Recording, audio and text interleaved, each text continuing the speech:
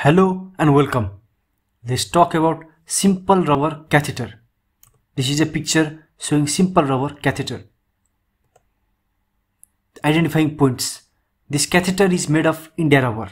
The tip is smooth and rounded and there is an opening at the side near the tip. There is opening at the other end. It comes in variety of sizes 6, 8, 10, etc. Uses of a simple rubber catheter.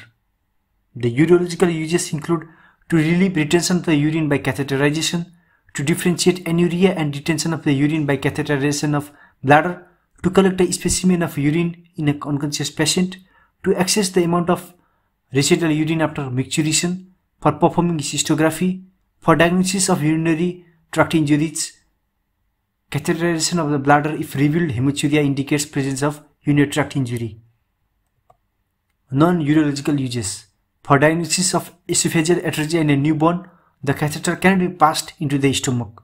Used during coldocolithotomy, may be used during vagotomy, may be used as an oxygen catheter, may be used to irrigate an abscess cavity.